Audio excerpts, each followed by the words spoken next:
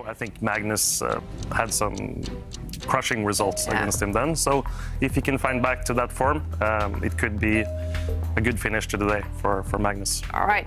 Ding, ding, ding. It's what we hear, David. The game has started. And what are we seeing? We're seeing the Sicilian defense, one of the most popular openings in chess, but also from black, one of the most counter-attacking openings in chess. And Magnus hasn't handled it in the traditional way. He's putting his own personal stamp on this opening. White's queen coming out very early. We normally recommend not to do this. So definitely don't try this at home, especially if you're first starting out the game. White's queen now attacked by the black knight is going to have to retreat. Queens are the most valuable pieces, so you need to save them for later.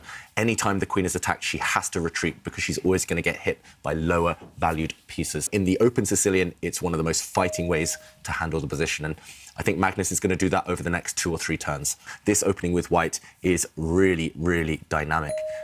Already there's an imbalanced pawn structure, especially if, as mentioned, both kings castle on opposite flanks. That, in chess, that's one of the most kind of double-edged things. We'll see black start to develop pieces now as well, starting with this dark-squared bishop on a great diagonal. Pride and joy. And, OK, Magnus not committing his king yet, but this type of idea is typical.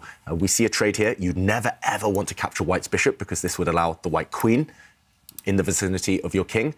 And now there would be checkmating ideas all over the place. This black king lacking defenders, only one real defender, this knight, and that's not going to be enough on the dark squares. So often you delay it and delay it and delay it as long as possible because then your opponent can't commit to the attack yet.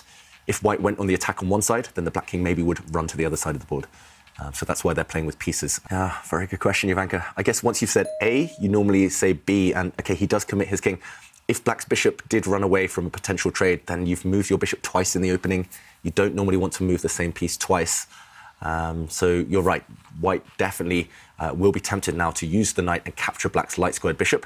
But knights and bishops worth roughly the same. It's not clear that that necessarily benefits white yet, that black can organise against white's king. And there we go. And black yet to organise an attack, but white is ready. If that pawn pushes one square further forward, white's rook in the corner is ready to join the attack and actually maybe even decide the game. Yeah, in all types of positions, all types of random positions, that pawn is whizzing up the board and causing trouble now. And, OK, meanwhile, Duda centralises his knight. Anywhere, anytime, against anything.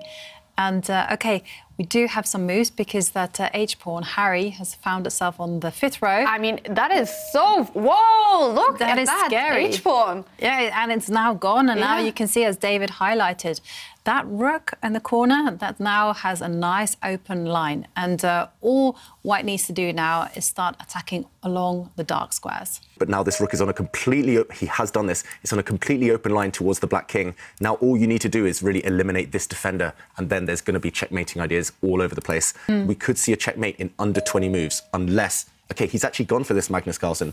Unless Duda's really coming up with some genius defence, I think we're going to see Magnus just crush this game. And we meet in half an hour, and then we decide. Or take the meeting outside in the park. Even better. Even better. Ah, wow. Whoa, and where did Magnus go? And what happens to the bar? Yeah, Duda just retreating his bishop. Actually, the bishop came from this square a few moves ago, so that doesn't help black's position at all. White does have a winning advantage now, but Magnus, is he disconnected? Yeah, that's... yeah. If he is he going to get back into... The idea behind that move is to actually free up this square for the black knight. The knight trying to jump in to attack the white queen, attack the white dark-squared bishop. But this is very logical. As we mentioned several times already, the bishop does jump in. Magnus has played this.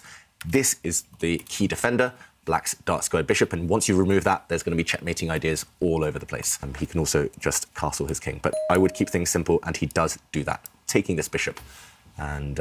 yeah, I'm expecting to see some clever moves by Magnus, but he will surely finish this one off. Yeah, and a lot of enjoyment for everyone because we do enjoy a very convincing attack. So now we're waiting to see whether rook takes knight, and it's on the board. It's happened. It made sense, you know, just blast open the king because opening lines is like the currency for attack. The more lines that you open against the king, the more vulnerable and exposed he is. So now we're expecting knight takes knight, just as you said. That's at first I was about to suggest the white queen jumping in with the check first, but that would have allowed black's knight to come back and block. So now this move, I mean, this series of moves that I mentioned, it's actually happening on the board. The other reason Magnus can go for this is because black's king can never escape. The king has to move now, and at the very, very minimum, there's a safety net for Magnus. He could just give checks forever with his queen, and black's king cannot escape, so that would end in a repetition and a draw. A nice thing just to have in your pocket. And now black's king steps back in this way, and there we go. The bishop moves. The white king is about to evacuate the first rank, or maybe even just castle, and then that white rook in the left-hand corner, it's not doing anything. But it is going to be the piece that delivers the killer blow. We're jealous. I never heard of it. They sell them here in Norway. Really? Yeah. Oh, we have a result. Yep, Jan-Krzysztof Duda has resigned. Magnus Carlsen is actually shaking his head, but it is a win for the world champion, an important win for him, actually.